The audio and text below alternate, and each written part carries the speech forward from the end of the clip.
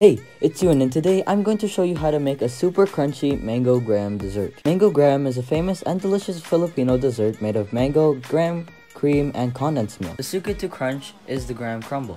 Mix graham crumbs, cinnamon, nutmeg, brown sugar, salt, butter, vanilla, then bake for 10 minutes at 350 degrees Fahrenheit.